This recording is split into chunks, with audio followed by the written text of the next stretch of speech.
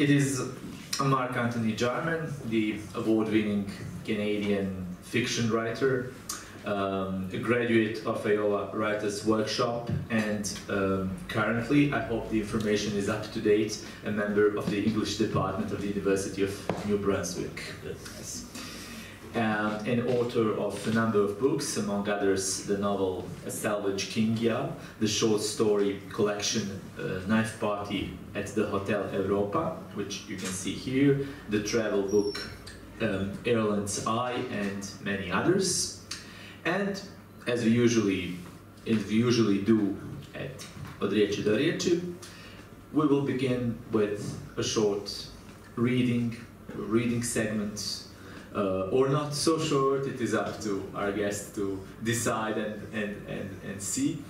From, if I'm not mistaken, we will first read from Mark's short story collection, Knife Party at the Hotel Europa. Yeah. Mark, welcome.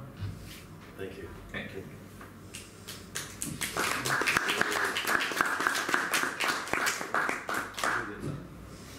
If I see a microphone, I have to play harmonica for a little bit. This is it's a minor key, beautiful harmonica. I love it. By the way, I'm still in shock about the election in the States. So I almost feel like I shouldn't read. We just talk politics.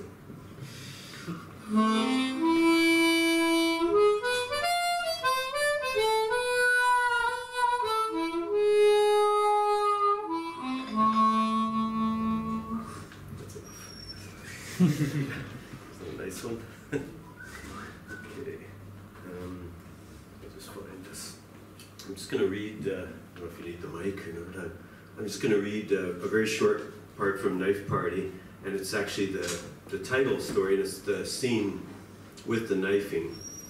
And I haven't really tried reading this before, but I thought it might be good, and it's supposed to be set in Napoli, in Naples, but it actually happened in Canada, but I was writing a book set in Italy, and Napoli always gets the blame for being violent, so I just thought, oh, I'll just move it there.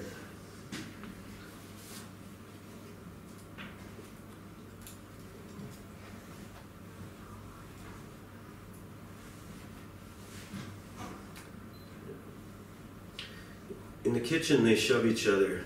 Naples' surly suburban dancers pushing and fighting. 2 sides, 3 sides, one room of the party becoming a minor brawl. A young woman says something and is knocked over and kicked by the older neighbor, and she crawls the floor like a shouting crocodile. Maybe this is normal. The word normative pops into my head from Sociology 100. Hi, Professor G. I can't tell, is there so much noise in Italy, so much life, so many scooter horns beeping, threats and throats calling out La Dolce Vita, vim and vengeance. During the day, they shout at me at the grocery cashier, at the cafe, in the street, from the kitchen. It's a hectoring country. It's almost comic to be shouted at so much. Someone shouts, give him a lesson, leg for a leg. Which leg do they mean? Mr. Italy's leg? Staple gun guys, the neighbor's leg? I want to stand up, but the stone woman laughs and pulls me down into her lap and smoky smell. She says her name is Maria, and she's friendly and warm. She's Italian. From this odd perspective, I have a sideways view of the crowded kitchen. Santino bends low, his face looking sleepy as he swings his arm in a resigned arc that ends with a knife driven into the neighbor's thigh. Blood gushes immediately at the base of the knife, as if Santino struck an oil well, and in the room a general hiss of understanding and pity, and then more voices, more shouting, more gesturing. His leg, his blood-splattered denim, blood falls from him, blood on the floor. I stand up too fast and feel pressure in my brow. My brain is collapsing, back to the baboon, back to the apes. Maria props me up as Santino runs out of the crowd like a hunched assassin. Mr. Italy and the others follow him out the door in a more assured manner. Staple gun guy looks at his liquid leg. The knife is gone from his leg. Who removed the knife? Maybe the assailant thought a jab to the leg was not dangerous, but how the blood wells, how it pours from the man. Blood born in the kitchen, and he can't stop the blood freed from tiny culverts and tunnels.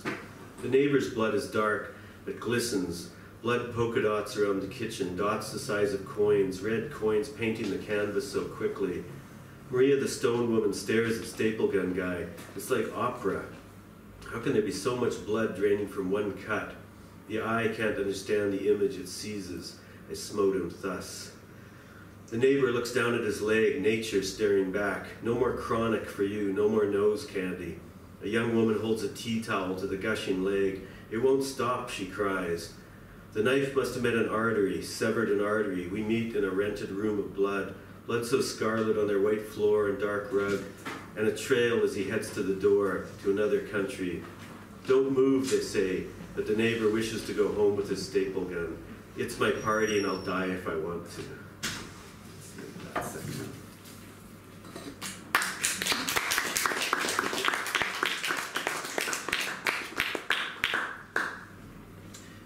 You certainly do have a sense for cliffhangers, as you know. You got us. But it's interesting. You began with with mention of the U.S. elections and how it shocked you how we should talk politics. But it's rumored that Canada is about to have a population boost. Yeah. Yeah, they said the immigration page crashed overnight. So many Americans were looking to see about moving to Canada.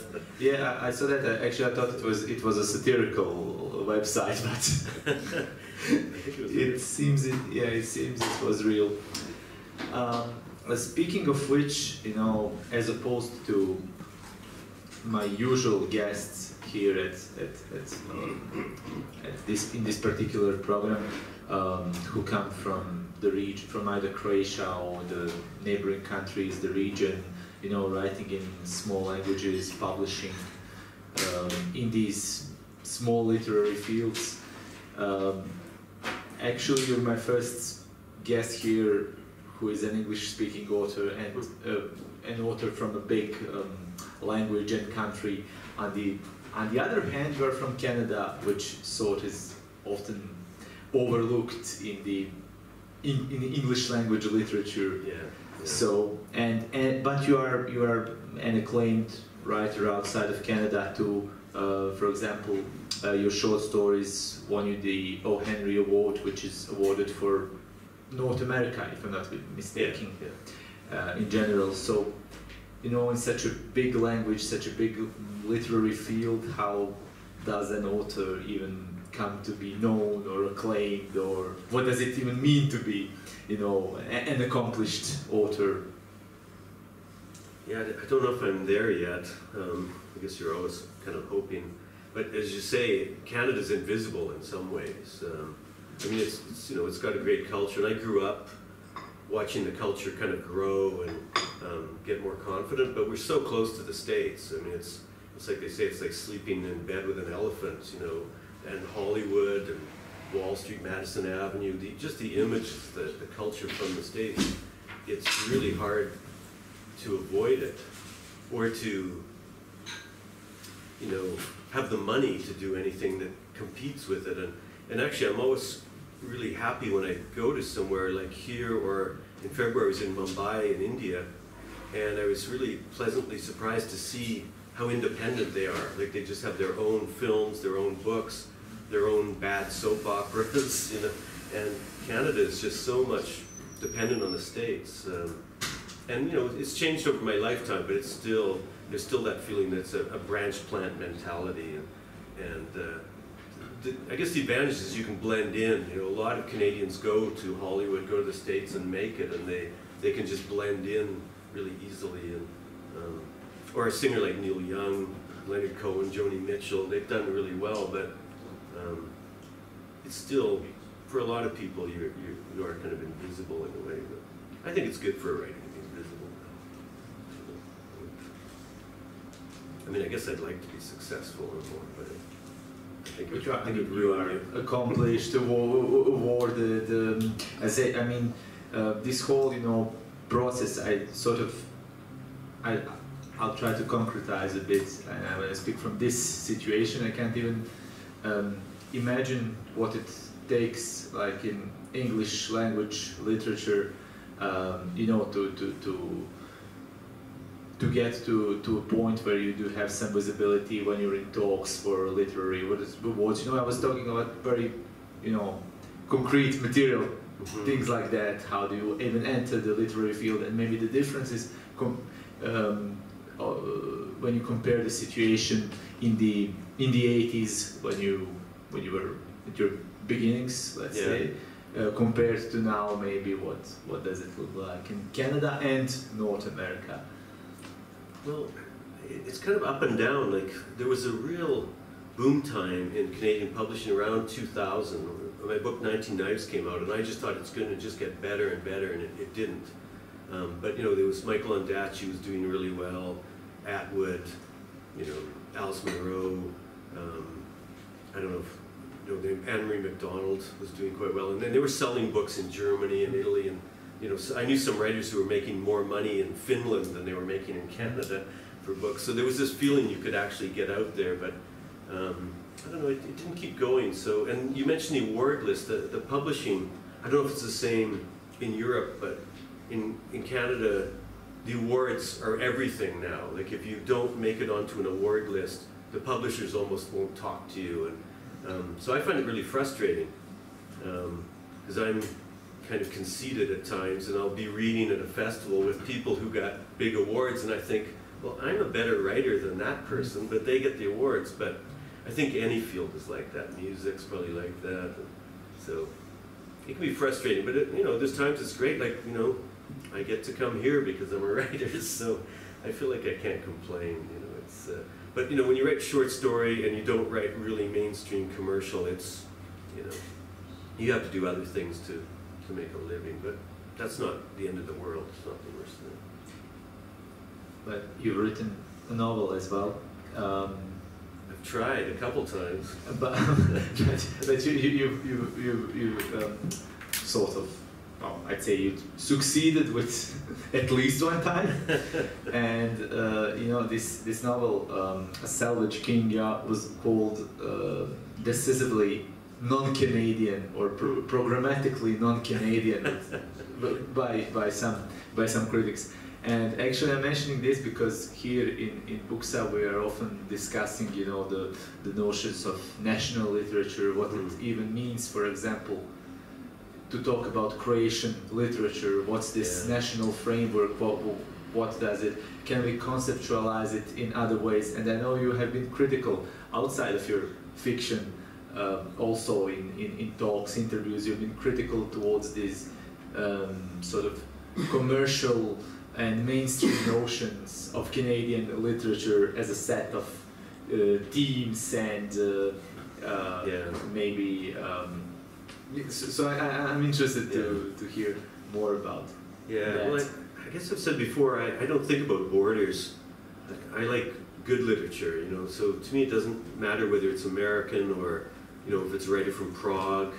I'm just interested in what I can learn or enjoy, and I'm definitely not going to, you know, keep up with Canadian books just because they're Canadian. There's got to be something that interests me, and then there's times you know, people might be anti-American in Canada, but you know, I went to, as you said, I went to school in Iowa. It was a really good experience, and there's some writers there that I found out about and read about that were big influences on me. And but you know, I'm a bit of a sponge. Like, I like writers from all sorts of places. You know, at one point Philip Roth did a series of just small Penguin paperbacks of writers from Eastern Europe, and I loved those. It was, you know, it was Street of Crocodiles and Bruno Schultz, and there's a bunch of others I can't think of right now. So I don't think, you know, to me it's you know, it's either good art or bad art. It's not good Canadian.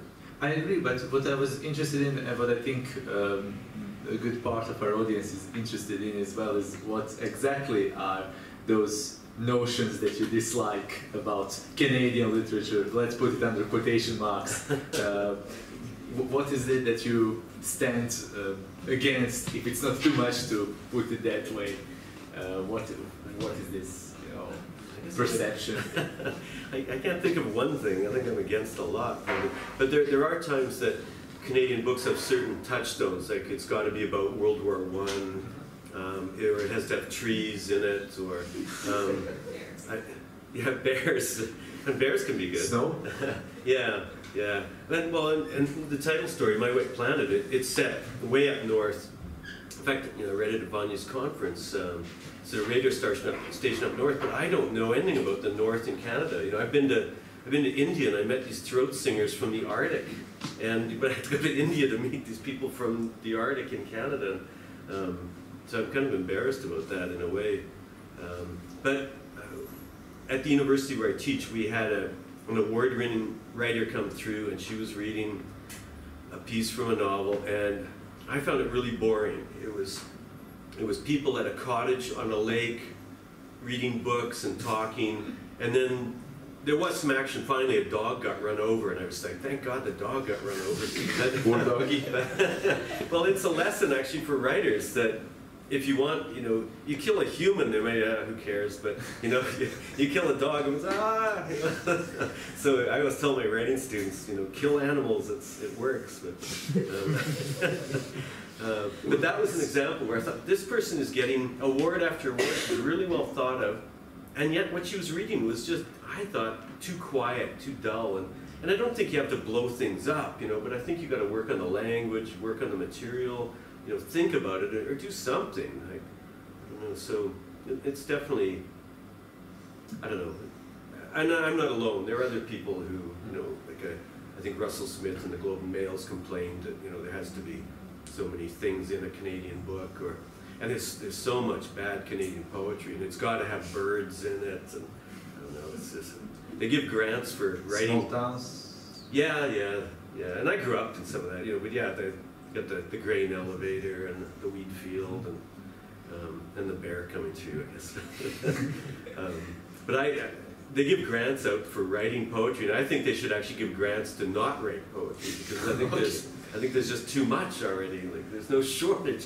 It's like it would be quite an interesting artistic intervention, like you know, grant being awarded for the best known poet. But on the other hand, you do have ice hockey, for instance, and whatsoever you've written a hockey themed novel. Yeah. It's interesting because I saw, you know, it was ranked as a top hockey fiction book or the best hockey fiction book, and I didn't even. And you see, there's a difference between small languages, small milieus, big languages. Like I didn't even know there was, you know. I know obviously a lot of fiction is about sports and about hockey probably, but that there was somewhere there was a hockey fiction list too. It's sort of, you know, from this perspective it's amazing. Yeah, there aren't that many compared to say baseball. Like the Americans in baseball, they really write a lot about it. But there are a number of hockey books over the years, but they don't get that much attention. So in Canada, you always hear this, how come someone hasn't written the great Canadian novel about hockey? And then I think, well, you don't know. There's these other ones here you don't even know about. And I don't know, there's kind of a cultural amnesia. And I don't know if it's changed. Like, I feel when I was younger, books hung around longer. But I feel like now they've got this shelf life that's really fast. And it's, you know, you've got to have something new or something out there, or you know, just they move on to something else or get forgotten. And it's not like I sit at the desk at 1 in the morning writing, going, this will be remembered. You know, I don't. Like I usually just think, this would be funny if I put that in, or is that going to be weird? But at 1 o'clock in the morning, or I tend to write late at night. Yeah. In fact, I think if I wrote earlier, I might do better. I might have birds and trees and apples or things. I don't know. I've actually wondered about that a lot. I tend to write late. I think when things get quieter, and I'm a bit of a night owl. So you're a night creative person. Well, I can write data. Like I've got paper here, I've got paper there, a pen, and so if we're wandering around town here, you know, I'll stop and write stuff. And I don't know, like we were outside a church, and there was a whole bunch of people smoking, and then I went inside, and there was a smell of incense in the church, and it was kind of a nice shift actually. And so I don't know, and then there was the aroma of roasting chestnuts, you know, those kind of metal things, and so I just have to write things down that I, you know, bump into. because I don't have a good memory, so I have to always collect and collect. But then that way I never have a blank page, you know, like I never sit there and go, what should I write? How can I be sensitive? You know, like I just have scrawled notes, and I just tend to think, okay, I'm gonna start on this with a scene, an image. You mentioned that some people go and say we don't have a hockey novel in Canada. Somebody should write a hockey novel. But I'm curious, how can someone even say, like, from such a position of authority, oh, we don't have that in Canadian literature? I mean, how do you follow even everything that's published? Well, yeah, you can. How can someone just say, oh, there's no book on this or that topic? Mm-hmm. And, you know, that's what interests me too, you know, it's such a... writing, but if I go into a big box store, you know, I don't know if you know, like Chapters or these really big box stores, and I've really enjoyed walking around the last day or two where I'll be on a street and there's 2 or 3 different bookstores. In Canada, that's gone. You know, it used to be like that, it's just gone. But when I walk into Chapters, the big box store, I get depressed because there's so many books. I think, well, how do you make a dent? You know, it's like a grain of sand on the beach. And but then other times, as I said, you know, I think it's really, it beats breaking rocks, you know, or other jobs I had in the past. So I can't complain, but I like to complain, I think. But interesting that you are mentioning your previous jobs. So what was it like before literature or alongside for a period of time? Yeah, well, I actually always breaking rocks, you said, sorry. No, I didn't do that, but I just always compare, I think. Well, actually, I remember at one point in Victoria, if I was getting depressed about something, I'd think, well, at least there aren't any snipers. You know? So I always think, I can't really complain because there aren't, it's not that bad. Yeah, I always thought I would have to work a job and write on the side. Because, you know, I took some course English and creative writing, but I didn't think, well, this is going to bring me a BMW or anything like that. And I had a job driving a truck for the railroad in Edmonton in Alberta in the West, and it was a pretty good job, it was good money, and it was, you know, it was good union. And so I just thought, well, I'll drive a truck and I'll write on the side. And then it was really just fluke that I got into teaching. When I went to Iowa, I applied to Iowa, but I only did half the application, and I was too lazy to do the whole application. So I applied to the workshop, but I didn't apply to the graduate school itself. And it was 2 different applications. And then I went traveling. I was in Ireland, and my mother phoned me at my aunt's place in Ireland and said, Iowa has called and you're accepted there. And so I had to phone them from Ireland, which was a big deal. Like, you know, telephones were, at that point, this was like 1981, I guess, you know, long distance. I'm sure it's really expensive. It's not like now where everyone just had a phone at their disposal. And so I phoned and said, I'd love to come to Iowa, but I'm in Ireland right now. And I think they thought I was going to go to Trinity to school there, which I wasn't. I was just hanging around. But they said, well, we can offer you an RA or a TA if you come to Iowa. And it meant a teaching assistantship or a research assistantship. And it meant cheaper tuition, in-state tuition, and a small salary. So I said, okay, you know, I'll be there. And so the TA meant I had to actually teach a class. And I'd never done it before. Like, there was no preparation. I just got thrown in. And it wasn't like a teaching assistant assisting a professor. It was my class completely. So it was kind of fun, though. I felt it was like this. I thought, it's got to be like a talk show, you know. I'll just keep them entertained if I can. So that was my entry into teaching. What's that? How did it go? It was better than I thought. I was so nervous. Like I went in and I'd actually brought in a glass of ginger ale with me, and so I was talking to them, you know, introducing myself. Here's the book we'll look at. And then I went to pick it up, and it was just like it was shaking so much I couldn't even pick it up in front of the class. I had to just that'll wait till later. I was really nervous, but you just get used to it if you do it enough. But it was a good experience because then I ended up later I just started teaching part-time at colleges and things, and then I actually taught part-time for a long, long time, and then the job I have now is more of a full-time. So it's really good because I teach creative writing. I work on a magazine called The Fiddlehead. That's a really good Canadian lit mag. So it's nice. It sort of opens up space for a lot of more questions and directions of, in which we could direct this conversation, so to speak. But first of all, I'd like to ask if we have some comments or questions yet for Mark. As you can see, he's not shy. You can ask whatever you like. Intervene. Comment. There must be questions. Still nodding about Sorry? I'm thinking about it. Yeah, I need a bit more. It will come.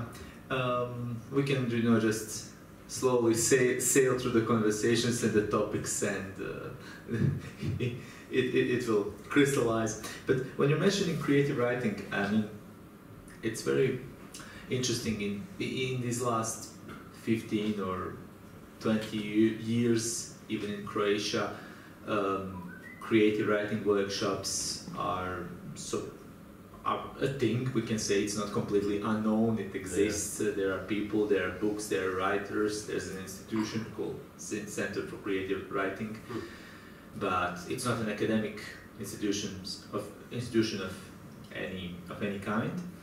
Whereas you are a graduate of the best known, I'd say, at least in the English-speaking world, such institution, the Iowa Writers Workshop, yeah. And now you teach creative writing. So I'd like your, your thoughts on that. I'm sure it must be. You have a lot of things. You have a lot of to say, and you had a lot of things to think about all those years from these first experiences in Iowa, and to teaching creative writing now. So I'd like to hear your thoughts pertaining to the place of creative writing in writing and literature, so to say, and on the other hand in the academia, in the university, or between those two. How exactly do you see them? Yeah, that's a big question, because I worry sometimes that they're almost factories, turning out creative writing degrees, and there's a sort of criticism we usually hear in these parts of the world. That's something unusual still. Oh, yeah. And there's, on the other hand, there's this mystification of literature and sometimes obscurantism, which says there's nothing to teach there. Yeah, that's a good question, because I don't teach creative writing. I just run a workshop, and they get editing. So I mean, sometimes people want a magic formula. They want to pay a bit of money, and I open up their skull and put in some magic formula, and they can write. But all I like to do is run a workshop where they have to write, they have to hand in stuff, they get maybe 10 or 12 people around a table who give them feedback. And when else in your life are you going to get actually any kind of editing or feedback? So I think they're really valuable, but I do worry that there's a bit of a factory system going where there's just more and more and more. Flannery O'Connor had a great line where someone said, do you think universities or the academic world kind of stymie writers, and she said, I don't think they stymied enough. Like she was something like me, thinking there's no shortage, there's enough writers out there. But I kind of came up through workshops, and I found it really handy. Like if I'd stayed in my parents' basement for 10 years, I wouldn't have found out the things that I found out in a few months in a workshop. And it sounds negative, but I really learned what not to do. Like I learned how to avoid cliche, sentimentalism. There was just things, you just find out people say, or they might even say that dialogue I don't think humans speak like that, and then you look at it and go, ah, they're right, how did I not see that? It's hard to read and judge your own writing. And so I think anytime you can get some decent feedback, and I always tell my students I have a 10% rule. You might have to ignore a lot of what you hear around the table. Because one person's going to say, I love that scene, another person's going, I hate that scene. And so as a writer, you've got to decide that. But it makes you think about it. And so I always say, if you even 10% of the feedback you get is good, you're ahead of the game. And you're going to get way more than 10%, but I always think even if you just get that much. So I'm kind of a fan of the workshop, but I'm not a fan of there's some magic formula for writing, because everyone is different. Everyone's got to find out how to make it work for them. But my first collection of stories, most of them came because I had a workshop where a teacher said, you know, you have to write 2 or 3 stories this semester, and so I think, well, what the hell am I going to write? And so I'd write stuff that I wouldn't have written otherwise. But you know, so I guess I get contradictory where I'm saying there's no shortage of writing, but I also think if you are going to, it's just a valuable way to get feedback in editing. So I don't see the workshop as anything evil or tainted somehow. And I also think even if you don't make it even if you don't win the Nobel Prize like Alice Munro did, if someone's playing guitar, like, and getting some guitar lessons, and they get a little bit better, they don't have to be Jimi Hendrix, you know. They can just play guitar and enjoy it. And I think writing is like that too.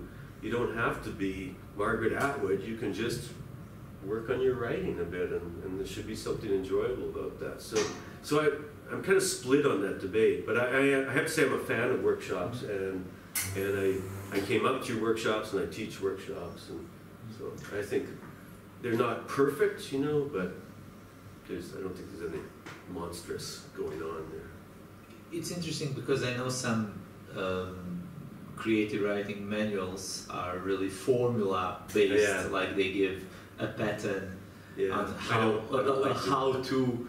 And what's interesting to me is that you said that your most valuable experience from creative writing, studying creative writing or attending workshops, is precisely that not a certain formula or pattern that you've been taught, but that you learned what to avoid. Yeah. So what not to do. Yeah, which sounds negative, but it's actually very helpful.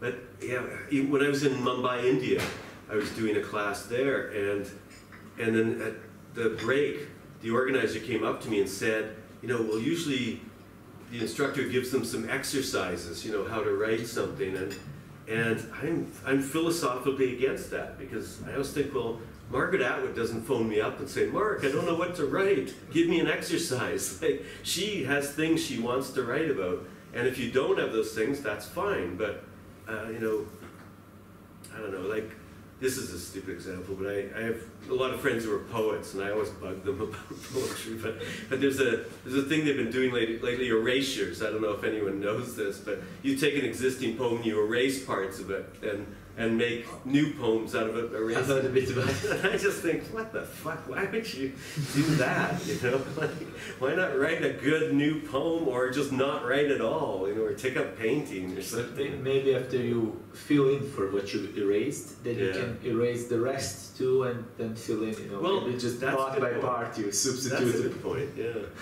a poem. And you never know what'll happen, like, you know, I think I guess the way I judge something is if it works, you know. If erasure leads to something amazing, then I'm saying, okay, that's good, it works, you know. And I'm the same with workshops. I don't think there's any formula, it's just what works for this story, what works for that person. So it's not a perfect system, but...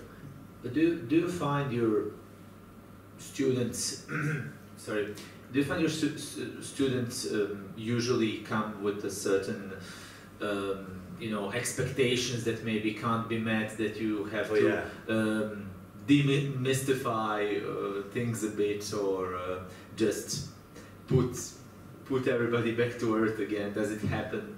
What are the expectations? I'm asking because, you know, in the English-speaking world, creative writing workshops and studying creative writing already has a certain tradition, so I would expect for a couple of generations at least people are, at least to a certain degree, acquainted with what they can expect, but Yeah, it depends on the level. Like I teach graduate students at the University of New Brunswick, and they come from different places, and they kind of know what they're getting into.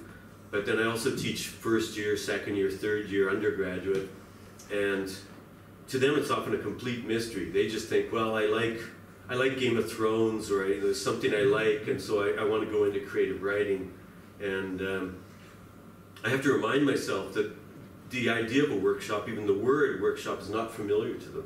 And I'm so used to it, like I've just known it for decades, and so I have to remind myself that they don't even know what it is, that I have to explain, you will write a story, you will make copies or email us copies, and a week later we'll sit around this table and talk about your story. It's not common knowledge, is that? Not for the undergrad level, no. And where I am is not in the big city, so yeah, it's not just kind of in the air. I think if you were in Toronto or Vancouver, it'd probably be a little more common, but I'm in quite a small place. Mark, you left us with a sort of a cliffhanger. I'd like you to read another segment maybe, but it doesn't have to be a continuation. It can be, you can, Yeah, I don't know what, there's different go for things. whatever you like. I have a very depressing piece about migrants drowning off Italy, and that might be too much.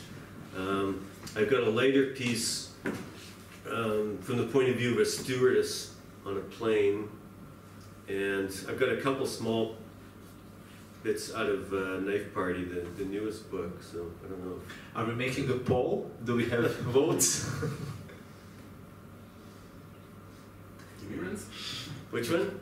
Immigrants. Just Immigrants? You really want to hear? Immigrants? Okay, it's depressing. keep us attentive then. Yeah, At least there's some dogs. they're leaving. But it's a new piece. Yeah. So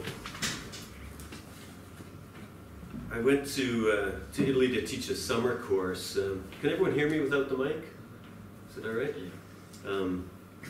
And I was just fascinated and wanted to write something about it. And in a way, indirectly, it led to me traveling around this area because I'd never been this way before. But to save money, I stayed in Trieste a little bit, and then I ended up, because of Jason up in Ljubljana and Vanya here, ended up traveling to a couple other places, and so I just kind of got to know more of an area than really originally I thought.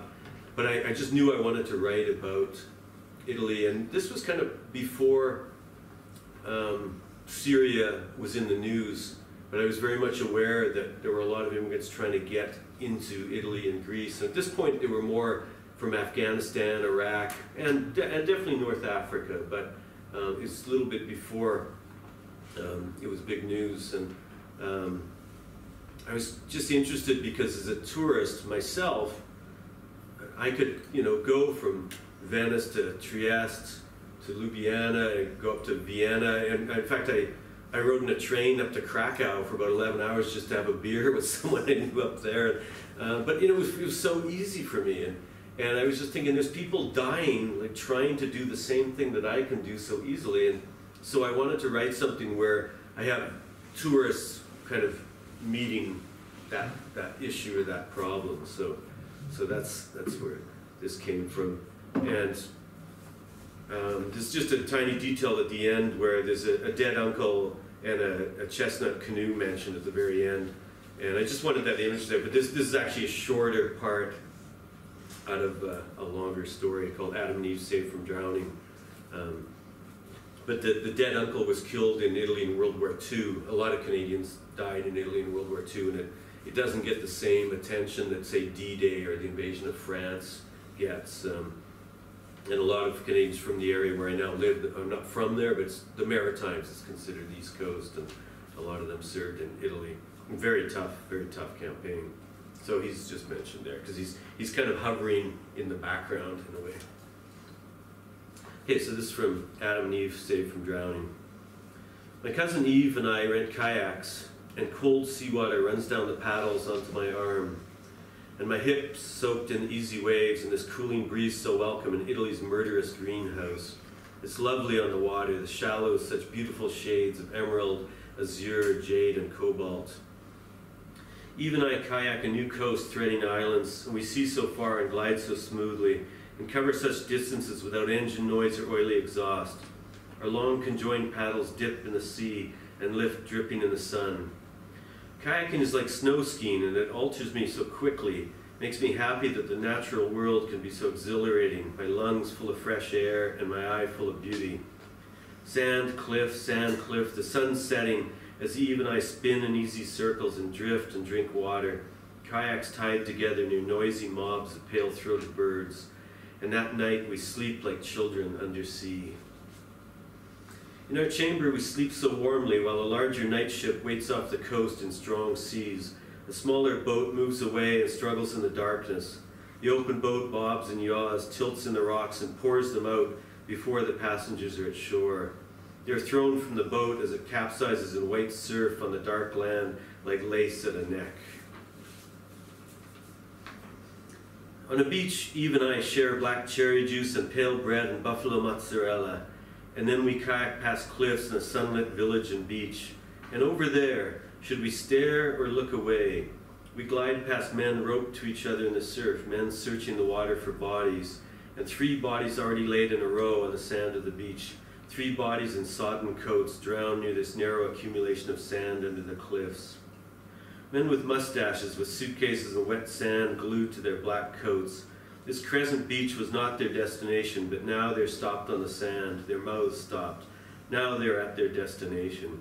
Their skiffs sank in riptides and long lines of spray. Their hands let go and their mouths let in the sea and sky.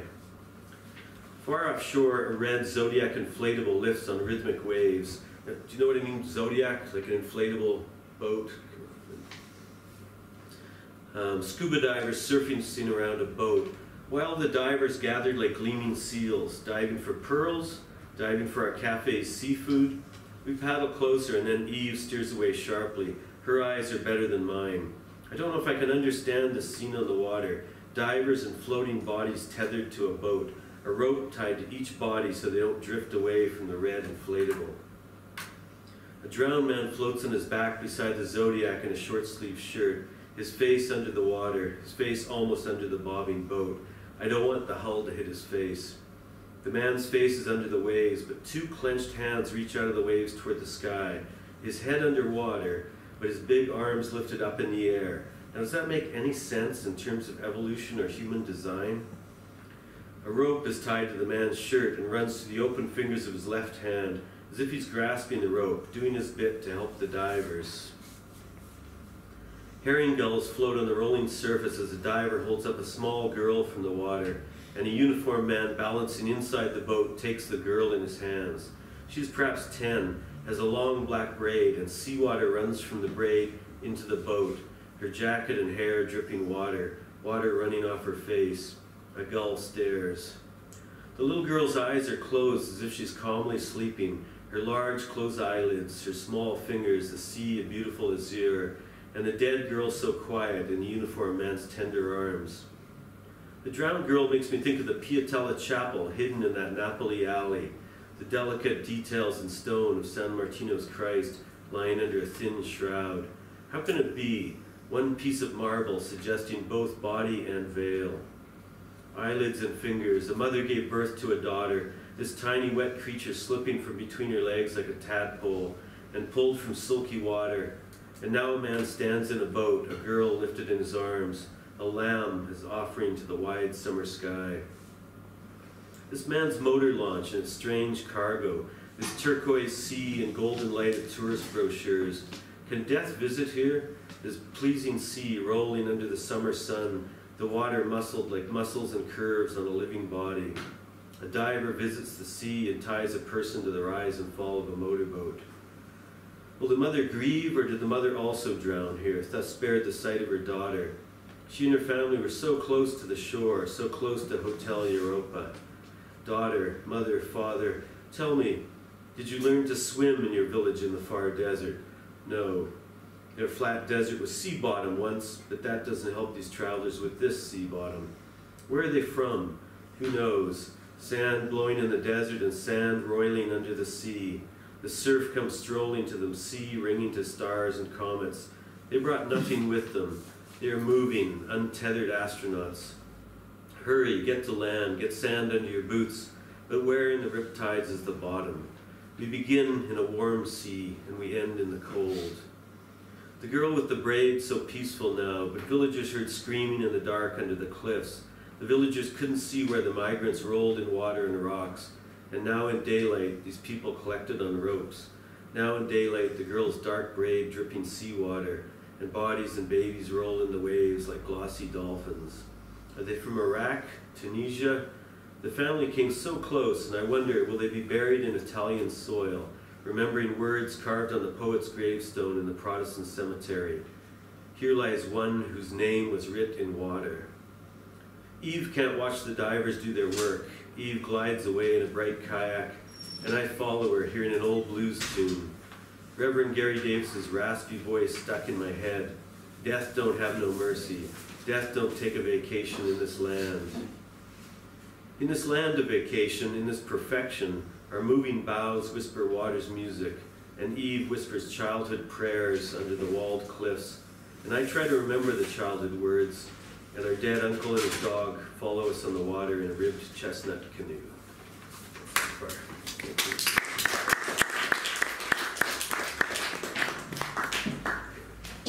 Thank you, Mark. I believe this is a case of,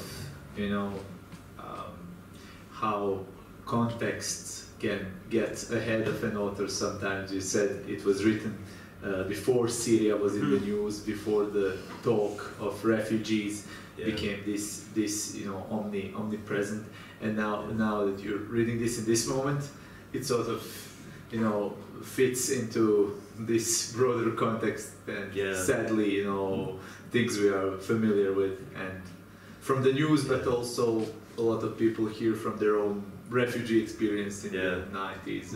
Yeah, I had mixed feelings about reading it after.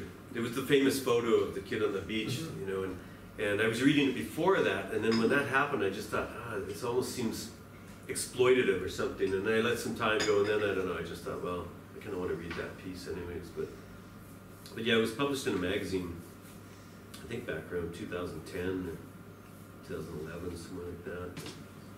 But if you were in the area, and I'm sure you're aware of it here, but when I was in Italy, it was a big deal. Like they were saying, we're just swamped, we can't take this. But in North America or England, it wasn't the same sense that it was a big deal. And I think there was a feeling that in Italy they felt that the North was just, going to turn them back, or I don't know, there was some resentment that the North didn't seem to care at all. And so, yeah, it was really, as I said, I just noticed that I could move so easily, and I thought there's these people dying at the exact same time, so I wanted to try and get characters right into it. Freedom of movement is something I think a lot to, traveling like that. But now, especially now with the European Union passport and on the other hand. Yeah. And to me, it's the oldest story, like migration or moving. It's the oldest story. I remember reading this thing about themes in literature. I remember reading about how it wouldn't take very long from someone moving out of Africa over, say, generations to get to India, just walking along the shore. That it wouldn't take that long if you just did so much, every year, every generation. And I hadn't thought about that it was just people moving, and it's like, what's around that corner? What's around that corner? And so then to try and stop that, I don't know, it's very difficult. Vanya, have you thought of your question? Yes, thank you. I have. Great. You pay a lot of attention to language in terms of rhythm, in terms of sound, in terms of imagery, a lot of metaphors. And I know that you are a poet as well. So how much of that rhythm, perhaps it's slightly less obvious in the immigrant story, but in Life Party it's very, very to what extent is it deliberate or conscious effort on your part, or you just kind of feels right? Yeah, I guess I kind of like it, but I do. When I first started writing, I didn't hear the writing, and then I had to do some readings, and again, it was like teaching. I just got thrown out with no preparation, and so this reading copy, you can see like I cross out things that are going to trip me up. I've got arrows going down, and I've got, I tend to read too fast, so I've got slashes and stop, don't throw this line away, and you know. I was wondering what those signs were. And holding up the lamb, I've got lamb underlined so that I don't, you know, just throw it away, kind of. But yeah, I think when I was actually, when we were talking about workshops, my very first workshop, the teacher, the instructor, he said of another woman's story, there's really nice rhythm here, and I was saying, I don't know what he means. Like, I don't know what he means by that rhythm, and so I think now I do think a lot more about it. And yeah, I did one slim volume of poetry when I was, you know, younger and more sensitive, but I felt like throwing a book down a well. It didn't, you know, really go anywhere. And I just thought I'm going to use the same words and images and language in fiction or non-fiction or travel writing or anything. But poetry is definitely an influence. Like, I love to bug my friends who are poets, but it's an influence. You know, I don't know if anyone knows an American writer, Dennis Johnson, but he did poems before he did some stories. He did a collection of stories called Jesus' Son. It's really great. It was translated here. What's it? It was translated in Croatian. Oh, great. Yeah. Oh, great. It's a really good collection of stories, but when I was at Iowa, that was one of the writers I bumped into. He'd been there just about a year before, so I didn't meet him, but I was aware of him. He did a collection of poems called The Incognito Lounge, and I loved them, and they made me want to write, and I think writers like that are really valuable, where they spark you, and not every writer's going to do it. It depends on every individual, but so definitely an influence. And if I have to choose words, well, here's an example. Our long conjoined paddles dip in the sea and lift dripping in the sun. So there's dip and dripping in the same sentence. And so if I have a choice of words, I'll go for M sounds that are going to run into each other, or S sounds, or an internal rhyme, or an off rhyme, or half rhyme. But I hope I don't obsess over it, but I do kind of like to play with that. And I'm terrible with plot. Like, I cannot think of plot, you know. I read people have great plots, and I read Jane Austen and go, what a great twist, what a great story, you know. And I think, but I can't do it, so I feel like I have to work on other things to compensate in a way. And so I think imagery, language is one way to compensate for not having a lot of plot. Because this is really, it's just people paddling around and they see something, you know, but, so, I don't know. Yeah, because occasionally it reads like a prose poem, right? Yeah. And then you, in my opinion, you balance out well those parts where language is very foregrounded, and Yeah. there's a lot of rhythm and poeticism. It's not a word. Okay. And going on, and then maybe there is an lull in terms of more just regular language. Yeah. More prose Or sometimes you just have language. a dialogue too. Yeah, and then they pop up, and I think they add interesting rhythm, and I wouldn't say Yeah. that your plot is, you have interesting plots as well, but that language definitely adds a lot. It adds a lot, yeah. Yeah, well, that's good. But yeah, there's even a rhythm to me to a whole story too. And so you can't, like you say, you can't have just, you know, poetic image, you know, you've got to, as you say, have a break, and then I'll scroll down and look, you know, because sometimes I just have an image, like the roasting chestnuts, so like where is that going to go, the smoke and the aroma, and so could it go there, maybe, could it go there, you know, so I'm always kind of looking, and sometimes it's just a gut feeling that, you know, that it's not right there, but it's right there, and I don't know why. I love moving pieces around and see how they bump into each other, how they resonate, because I think you can really change a story by just moving things around, even move the end to the beginning, or you know, I use a frame around it. And so I kind of enjoy that part. I really like, you know, I like working on a rough draft, and I like printing it out. I know a lot of people write on machine. I mean, I write on a laptop, but then I print it out and I carry it around with me, and I just feel it's really useful to have it with me and mark it all up and then go back. And in fact, I read that Ray Carver used to pay someone to take his marked up ones and type them up and give him a fresh copy, and then he'd start over again. I thought, what luxury. That would be so great, have someone just keep bringing you fresh copies, but you get to do the editing and the marking up. Sorry, I have to interfere. I believe that is one of the most important, how should I say, phases in writing, or which a lot of writers, and I don't mean only fiction writers, but people, you know, writing any sort of text often skip, because that's my advice for, you know, also I give to a lot of people asking me about writing either criticism or academic stuff, or I believe it's very important to print it out, because only then you can see your text. When you see it on paper, it's not the same thing, and obviously from Carver's era up until now, we've luckily progressed to we can print out our own copies for relatively low budget arrangement. We can have our and work on it. So you do it. It's a,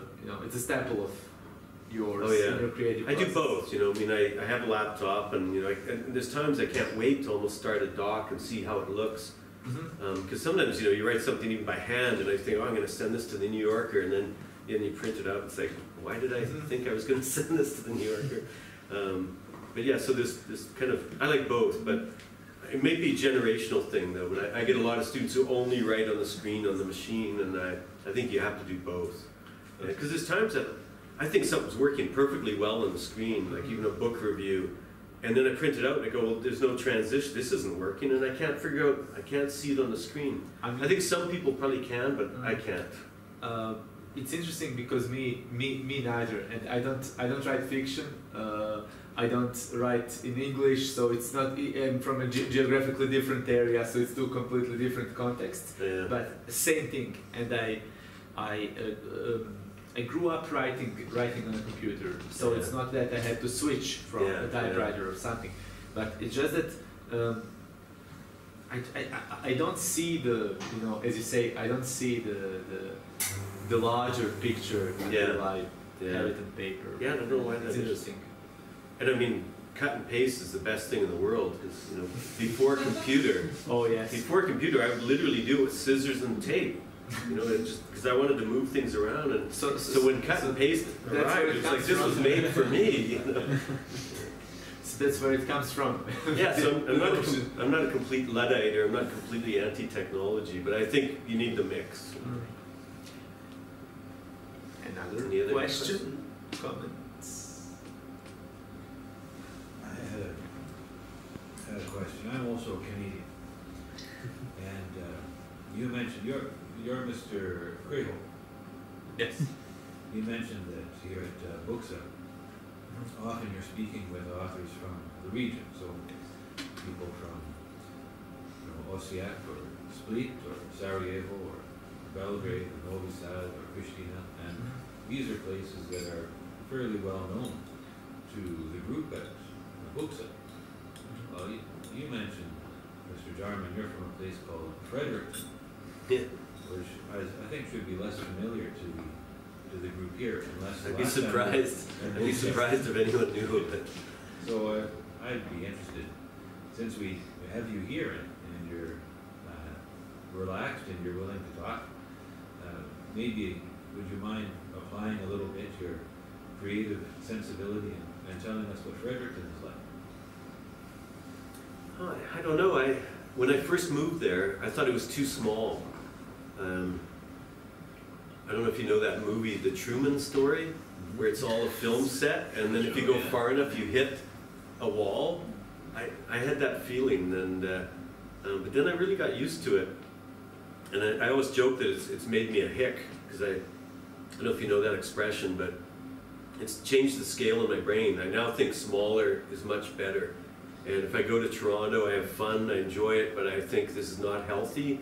Millions of people, you know, living on top of each other.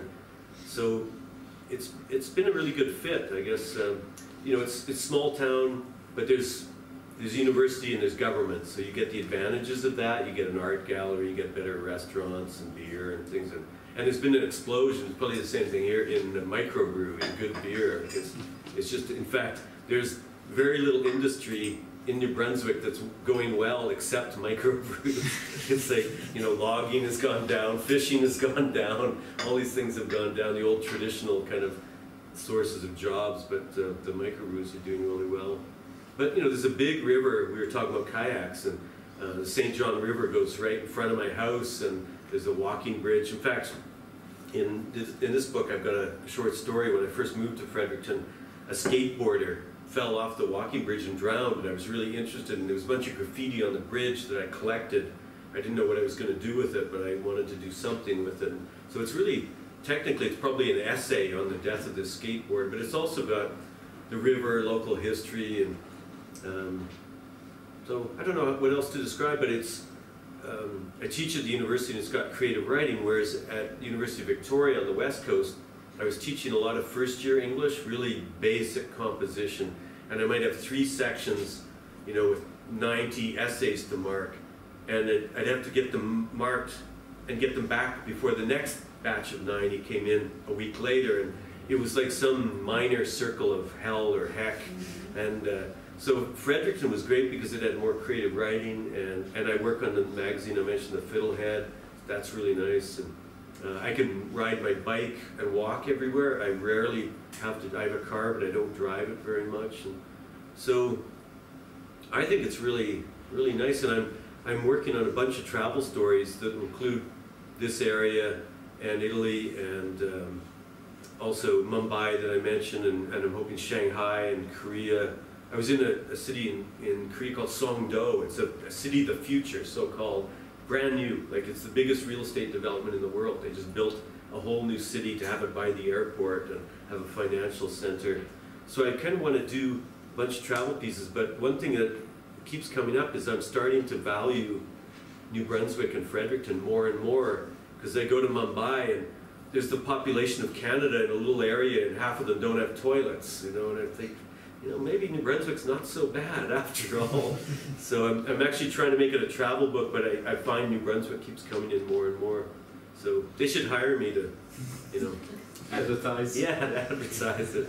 But can you think of any other specifics about Fredericton? I mean, because the rest of Canada doesn't care that much about. New Brunswick is seen as a kind of a have-not province, or the one that you drive through to go to Montreal to Halifax, or Halifax to Montreal. And, so it's got a reputation. It's not the trendiest province in Canada, but I've really gotten to like it, and I think it's just been a good fit for me.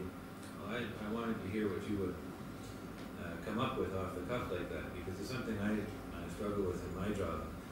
How to describe to an audience that doesn't know much about Canada, or to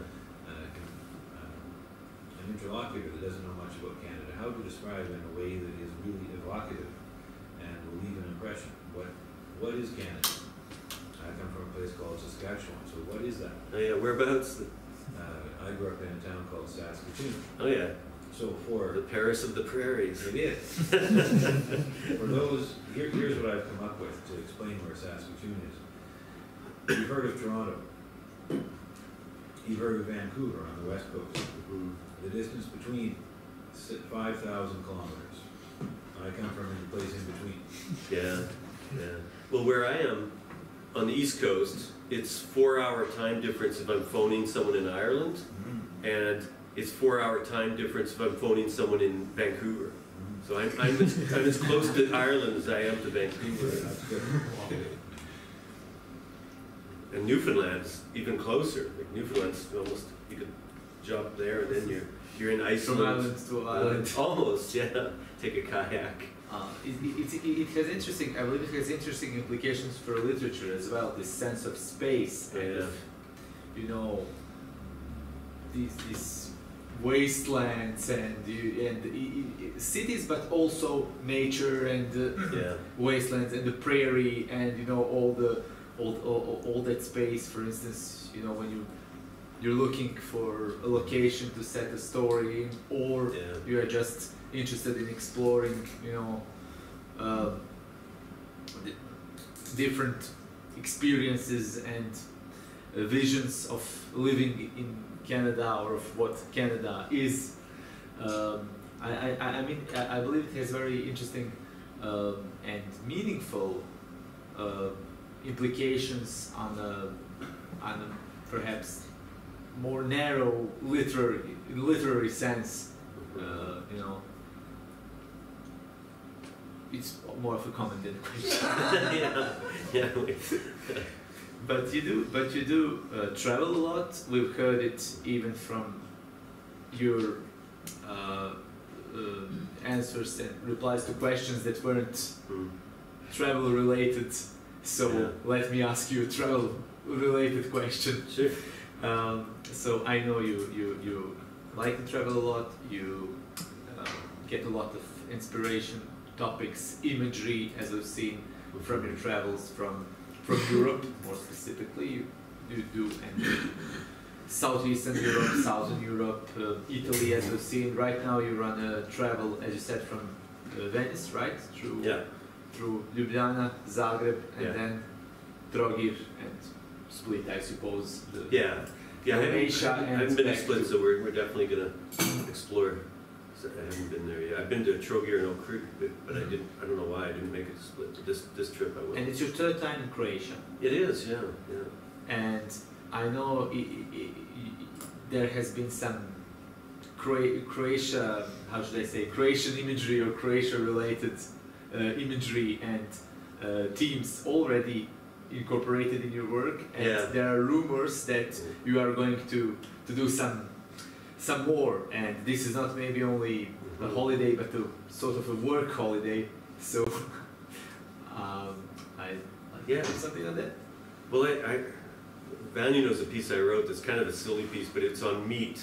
It was a magazine in Vancouver that asked me to write a piece on meat, and so I thought, well, when I was traveling this area, there was lots of meat, just like platters of meat, and so I thought I'll try that, but I didn't know how to do it. I was kind of stalled with it, and then I started making everything made of meat. The airplane was made out of meat, my passport was made out of meat, and there was, like a possible illegal refugee gets stopped by the police in Trieste, and they open his passport and it's pastrami, and they're like, oh, he's okay, he's good. And, so that was the only way I could somehow write, was to go over the top or kind of ridiculous, and then it was liberating. It just kind of rolled after that. But I hope I can do something a little more, serious or observant somehow of that. But yeah, I definitely want to use my travels. And actually this piece, this book, I started before I came here, because it was Rome 2008, but the hotel I stayed at had Croatian chambermaids, so I was really interested. I was talking with them and kind of asking, like what it was like, where they were from, and were they saving money to go back, and one was actually saving money to go to London, England, and she needed a lot of money for that, and so it was kind of on my radar, and I was look at the map and think, okay, here's Italy, and then right across the water, the Adriatic, there's the coast of Croatia. So I kind of had it on my map even before I ever came here. And so then when it worked out that invites would work out, first Ljubljana, then Zagreb, I was quite happy to do it and to come back, and I hope to still come back. The Mumbai one was different.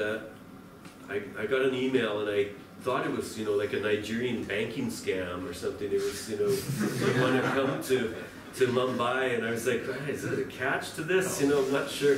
But it was legit. It was the Canadian consulate there asking. They said if I wanted to, they could get me invited to this Kalagoda Arts Festival, but they wanted to know if I was interested before they suggested me.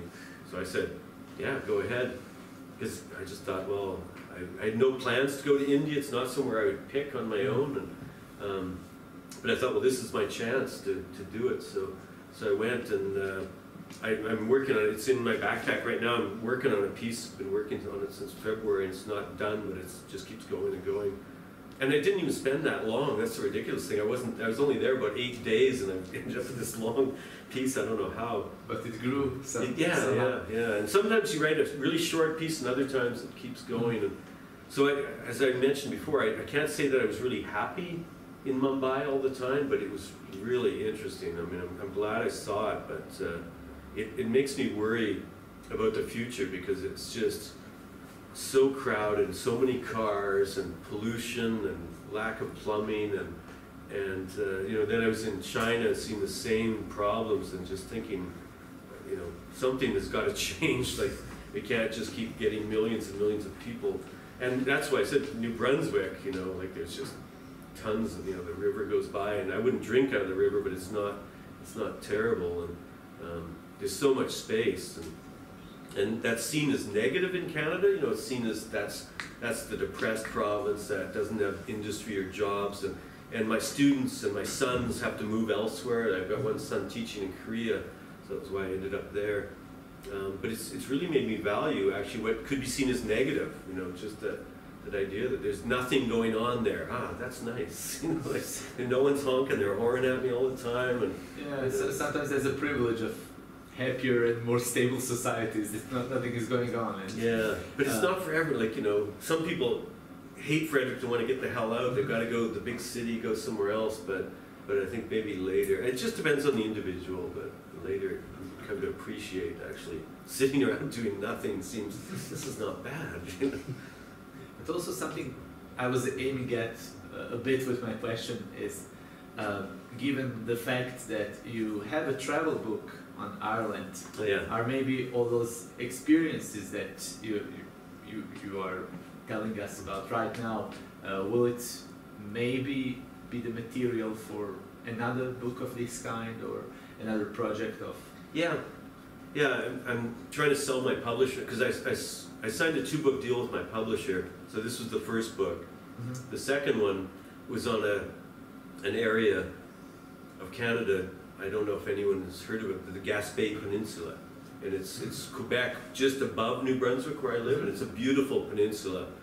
And I went to it just to see it because I'd heard about it all my life, and I thought, well, I'm pretty close. I'm just going to go see it. And it was beautiful, so I thought, okay, I want to write about this. And I pitched the idea to the Toronto newspaper, the Globe and Mail, to Canadian Geographic magazine, to Walrus magazine, which is kind of the best glossy mag in Canada. And they all said, no, we've done something, or you know, we got a staff writer doing something. And so I realized it was actually easier for me to pitch the idea as a book than as a travel article. And I envisioned a book with beautiful pictures and me doing a tiny bit of writing. And my publisher said, no, more writing, a few pictures. I was like, okay. And so it was going to be the whole book on the Gaspé Peninsula, and I had lots of material. There's some really interesting stories and real connections to France and cod fishing and Nazi U-boats in World War II were dropping spies off in Canada. I don't know what they were going to do. I don't know what they were. One guy, he got dropped off and he had a roll of cash. He'd been a miner in Canada before and went back to Germany, and in the war they said, you're going back to Canada as a spy. He was like, okay.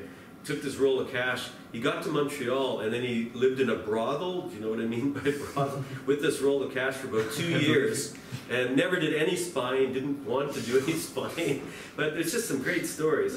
But anyways. It's a novel material. Yeah, but then I guess I went to Mumbai and wrote a piece about it. I wrote the piece Meat and Metal, like heavy metal in Mittel Europa, and there's Irish stuff, and I just thought, I think I'd like to do a collection of these. And then my editor said, well, that's okay, but we want a narrative thread. We don't want just you plunk down separate pieces. We want it to have you in it and somehow move through. And so I said, well, I could do that. Storyline of sorts. Some kind, yeah. So it, you know, it could even be that, you know, when I was in Zagreb, I was reminded of, well, you know, we were at a place for a beer and I saw a big Samsung TV screen, and I didn't know that was Korean until I went to Korea, and then I realized, and the Galaxy phones, there was an announcement on our plane, you can't have a Galaxy phone on the plane because they're worried that it'll melt or blow up, and those are Korean. And yeah, and so there were all these products I didn't know were Korean until I went there, but I've now seen them everywhere I go, and so I want to link it. I just have to find it. I haven't done that yet, but I want to link all the different parts. And so that's what my plan is, to have a book that's a bunch of pieces, but somehow... So it is a working holiday of sorts. You are looking for a framework a bit. Yeah, it's a holiday, and I'm always collecting. Yeah, I'm always collecting. Great.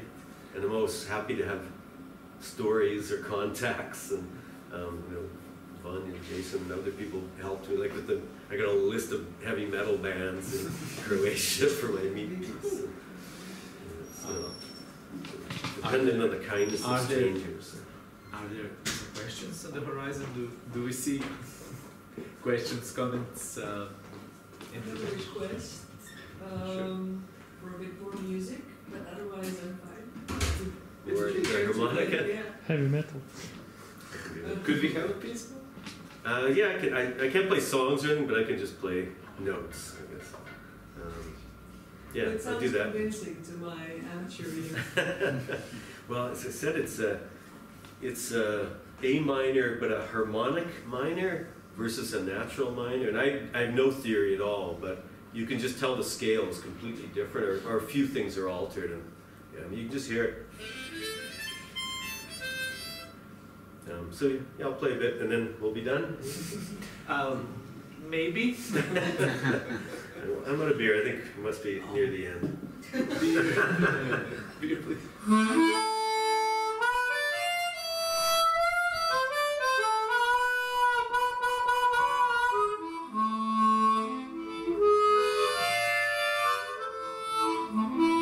Now, the great thing about harmonica is you can really alter the sounds of the same. It's a tiny instrument. You can carry it with you traveling, but you can do, you can just do single notes, or you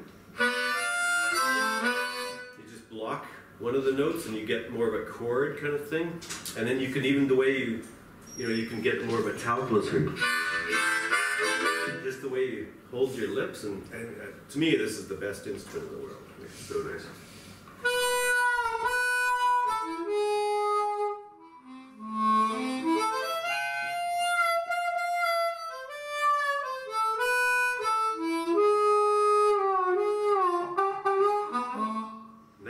Then with the blues, you can kind of bend the notes more. And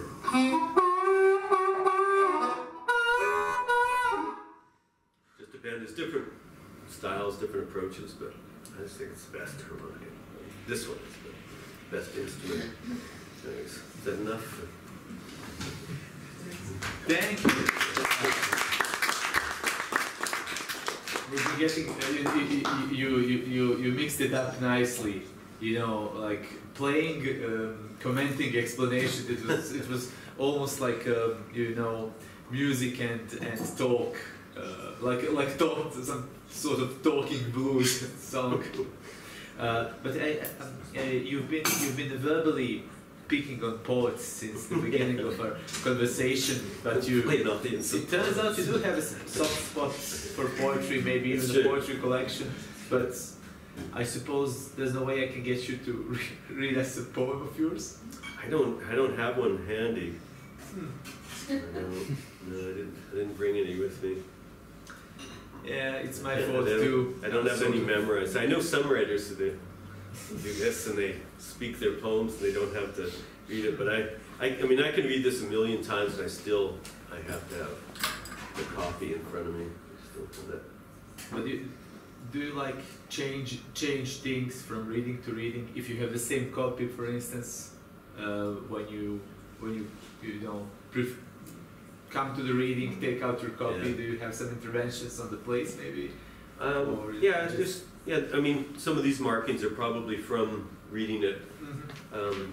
There's a reading series in Fredericton. It's actually usually poets, but I've often read something new there that I'd never read before, and so I found it really helpful. So yeah, there's times I do mark it up. Mark, thank you very much. Thank you. Glad to have you.